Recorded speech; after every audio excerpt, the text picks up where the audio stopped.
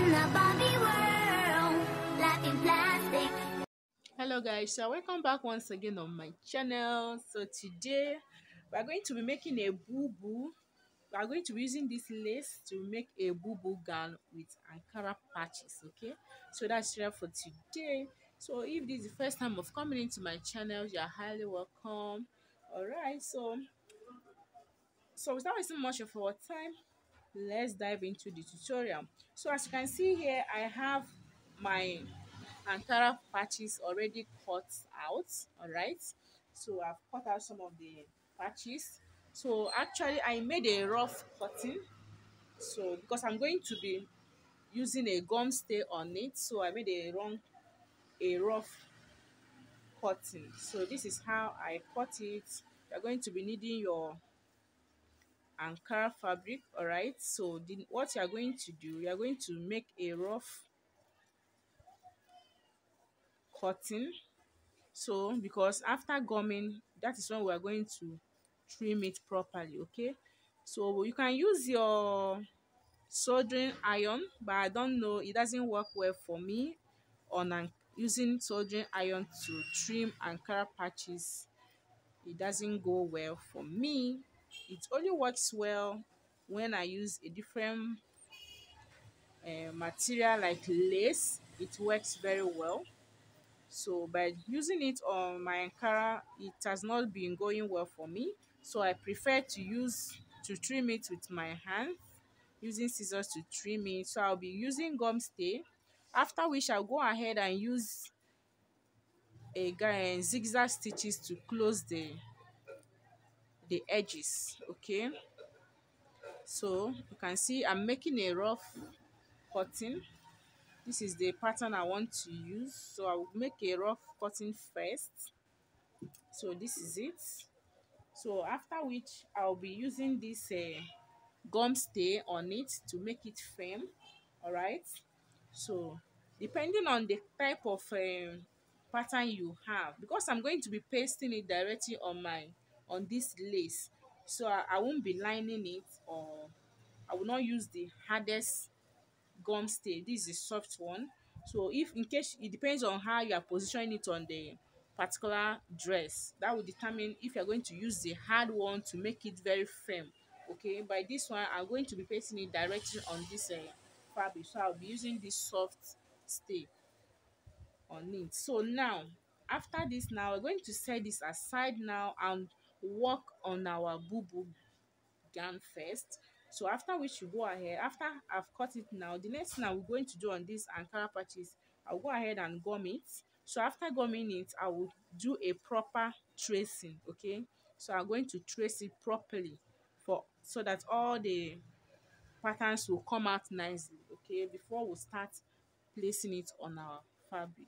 So now let's set this aside. I'm going to set this aside now. So we're going to be working on our bubu gown. So here, these edges I'm going to be using here as my starting line, this edge. So what I'm going to do, I'll go ahead and make a straight line like this, which will serve as my starting line. Okay guys, so like I was saying, I'll go ahead and make a straight line, which I'll be using it as my starting line, or the shoulder line. So these edges I'll be cutting here off, so here will serve as my shoulder line. So now the length of my gown, you can decide any length of your choice. I have 60 inches. So as you can see, my table is not that big enough to contain all the material, but I'll be showing you or telling you what I'm doing as we go on. So now on this line, now go to the end. So actually I'm using about 3 yards of this material. So I have about 3 yards of this bubu gown. So you can see here on this partner, this is the starting line, like I said. So what I'm going to do at the end here, I'll go ahead and mark out 1.5 for my shoulder slope. So here I have my 1.5. Okay, so I have marked it for my shoulder slope now, because my table is not big enough because this is a bubu gown, is big and long. So after that, the next thing I'm going to do from this shoulder slope, I'll go ahead and input my, from here, from this my line, I'll be marking out my neckline. Okay, and the neckline I'll be working, I want it to be like, it's an off shoulder, it's going to be a wide neckline. So here I'll go ahead and measure my shoulder measurement. So here I'll be marking out, so let me mark the basic bodies marking so that it won't confuse us. So here I have my, this is my shoulder line. So from this shoulder line, I'm going to be marking my bust point. So on my bust point, I have about 10 inches for my bust point. So I'm going to mark it straight. I'm not going to be marking because this is a white fabric and it's lace. I don't want to leave any chalk on it. So from the shoulder line or your starting line, you're going to measure your bust point. So I'm just going to be marking a little marking so that you'll be able to, so I won't have any stains on it. So now I have my bust point, then your waist measurement, you're going to be marking it. So and the hip, your hip measurement. So I'll be using 25 inches for my hip. So we'll go ahead and rule all the lines. Okay, maybe after I'm going to use a paper to illustrate what I've done so far. So okay guys, so now let me use this paper to illustrate what I'm doing first. Okay, so now let's assume this is my yard. This is the yardage of my fabric. I have about 3 yards. So I'll go ahead and fold it in. By fold, you are going to be having 1.5. Then I'll go ahead and fold it again. So you can use 3 yards. This also depends on your, the sleeve length, where you want your sleeve to stop. So where you want your sleeve to stop, so this is what I have here. So here now is the length of the my bubu gown, and here is the width. So I'm trying to illustrate what I'm doing so that it won't be confusing. So what I did, I'll go ahead and make a starting line. So this is my starting or shoulder line. So from this shoulder line, I'll measure 1.5 inch. So this is my 1.5 inch for my shoulder slope at the end of the sleeve. This is the sleeve part. So I'll go ahead and measure my bust point. So this is my bust point, and this is the waist and the hip, then of course the length of the gown. Okay, so this is bust point, this is the waist, then the hip line, and this is the length. Okay, so here my starting point. So what I'm going to do right now, I'll go ahead and measure and input my, so I'll go ahead and input my neck width. Okay, so maybe I'm using 5 inch. I want a very wide, so I'll use 5 by 5. So that's what I'll be using on my fabric. So this is the neck width. So from here, I'll go ahead and connect it to the shoulder slope. So from this shoulder slope, I'll go ahead and measure my sleeve opening, because I'll be attaching a band, a small maybe 2 inches or 3 inches band to the sleeve opening. So I'll go ahead and measure 8 or 9 inches. So let me say I'll measure 9 inches. So let's say it stop here. So from here now, I'll curve it. I'll go and curve it. I'll come in maybe by 5 inch inwards, 4 or 5 inches inward. Then I'll go ahead and curve it out from here straight. I hope you guys can understand what I'm doing. So I'll go ahead and curve it like this.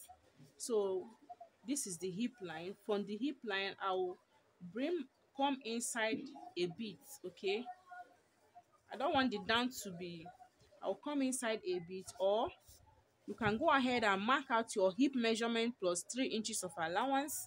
So whatever you got there, you bring it down.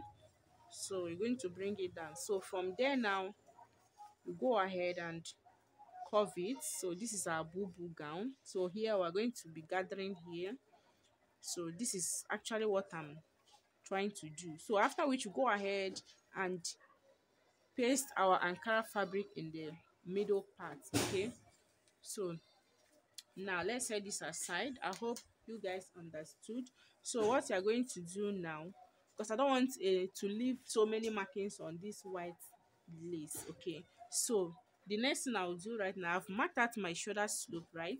So now I'll go ahead and input my basic measurement. Okay, for my chest line or my bust point, I will input my bust measurement divided by 4, which is not really necessary. Okay, so then the waistline I will do the same.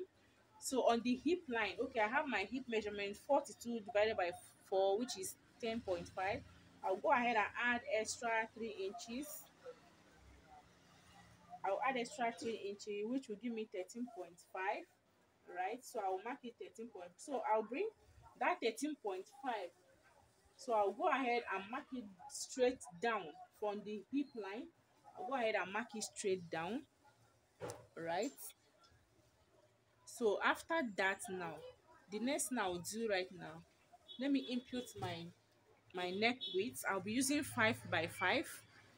The neck depth I want 5 inches. Both back and front, they will have the same neckline, the same neck width, everything. So 5 inches by 5 inches. So I'll go ahead and connect it with my curve rule. So I'll make a curve, a round neck curve, 5 by 5. So after which I will slant, I will connect it to my shoulder slope. I'll be slanting it down to the shoulder slope this way. Okay, let me just mark it. I hope it's visible. I didn't want to make much line. Okay, so now the back and the neck depth will be the same. All right, so after now, the next thing I'm going to do, from here, from this place, I'll be marking out my sleeve opening like I said. So this is my, so I'll be measuring. You can use 8 inches or 9. So I'm using 9 inches. So here, because I want to gather it, so I know I'll still be joining this part. I'll also join this part. So I'm using 9 inches. So I'll come in by maybe 4 or 5 inches. So I'm using 5 inches, right? So from here, I'm going to make a curve from the hip part. I'm just going to curve it. Don't make it straight. You can see I'm trying to curve it.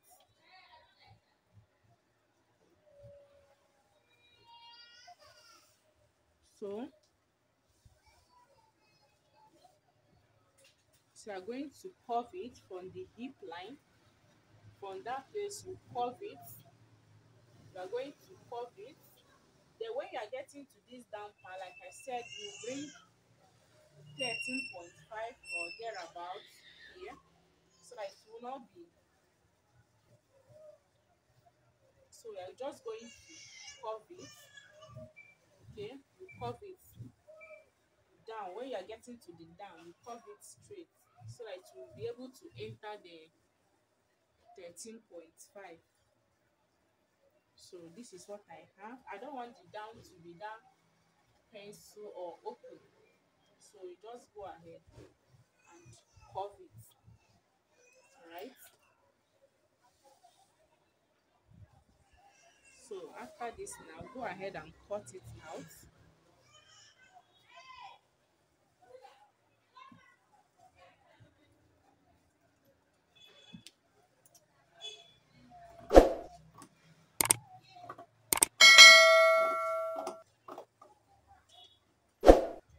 So this is shoulder slope.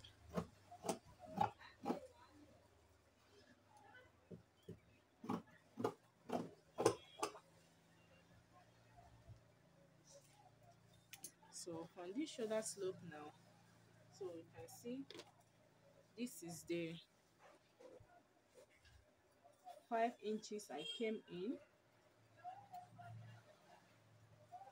I made a curve from the sleeve opening.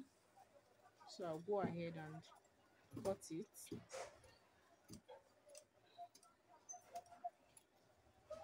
So from there, I'm going to take it straight, make a very big curve, just like I demonstrated on the paper.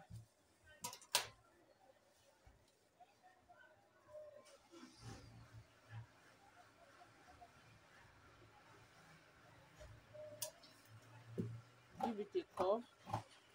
When you are getting to your knee length, you can make it to come in, curve it down. Okay, so this is what I have.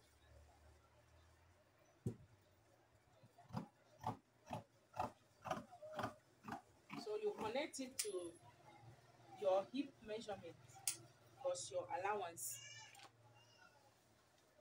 So this is what I have. Just like I demonstrated while cutting while drafting it on the paper. So this is my shoulder slope. This is my neckline. So from the shoulder slope, you are going to measure your sleeve opening, how wide, because I'm going to be gathering it and put a band. So I used 9 inches here. So this 9 inches, then I came in here. From the 9 inches, I came in by 4. Then I make a curve. From here, I curve it down. So this is the hip line. Let's assume this is the knee length. Okay. So if this is your knee length, whatever you got on your hip measurement divide by 4 plus your allowance, 3 inches allowance. So whatever you got, you bring it down to the knee length or to the down part. So you're going to curve it down so that you enter to that marking, to that what you got here, your knee length measurement, your hip measurement. So you bring it down. So this is what I did. That is just what I did here. So let me cut it out.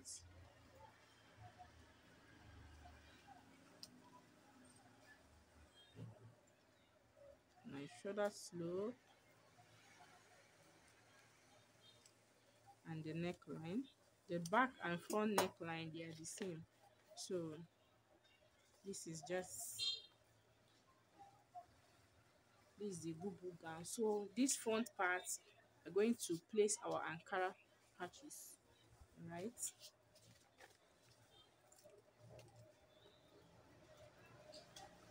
So go ahead and remove the back one. So this one, I want to use this for the front.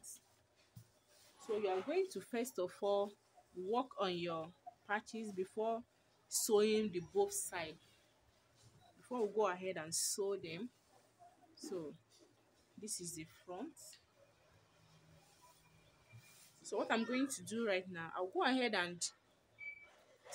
and gum my patches, after which I'll give it a very nice trimming and we'll paste it according to how we want to design the front.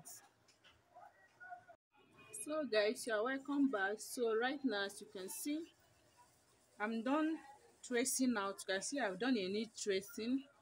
So this is the pattern, the Ankara patches I got. So I've done tracing it out. All right. So as you can see, I gummed the soft gum stage on it. Okay. So because I'll be placing it directly on my fabric or material, that is why I use the soft stay, and that there will not be any lining, considering the fact of the nature of the pattern. And also I won't be, because I'll also be placing it directly on the fabric. So what the next you're going to do right now is to get your midpoint. So I've used chalk to mark my midpoint. So I have my midpoint here. I just made a little mark, so I'll be able to know the midpoint for me to fully arrange my pattern very well. You have to do this before joining the back and front shoulders, then finishing up the whole thing, because after joining you will not have that chance, or you won't be free enough assemble or arrange your patterns, okay, your patches on the fabric. So now go ahead and arrange it the way I want, okay. If you have your zigzag stitch sewing machine, you can use it to like conceal the edges and also sew it directly. You can use it, if only you can do that, you can use it directly, but I won't be using it for now because I've already used a gum stay, and I believe the gum stay will help the material not to fry in future, or even if it will fry, it won't be fried that much. Or you can go ahead, some people say you can use a lighter, but I don't think those things are necessary, okay. So now I'll go off camera to arrange my pattern the way I want it. So after arranging it the way you want, so you go ahead, I will run stitches. I won't be using any gum, any fabric gum, because in future it might wear off, the gum might go off. So but I'll be running stitches. I'll go and sew all these edges. So I'll be running a stitch. If you have your zigzag stitch, you can use it. You can use your zigzag stitch to sew it, but I'm using my straight stitch for this tutorial. Okay, so after which we go ahead and join the two shoulders of our gown.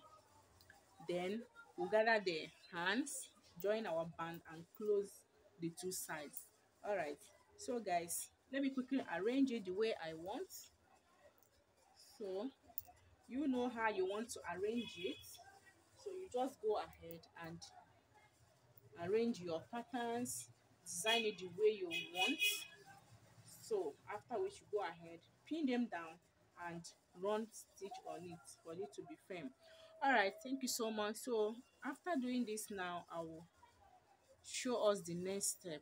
All right, so guys, so this is the final look of this bubu gown with Ankara patches. So you can see the outcome. So this is the final look. Yeah, we are done. So after sewing your patches, you go ahead and finish up the neckline and the sides. Okay guys, so now at this point, if you like this tutorial, please kindly give this video a thumbs up, comment, like and share. Please subscribe if you have not subscribed. All right, so now we have come to the end of the tutorial. Thank you so much for watching. Bye.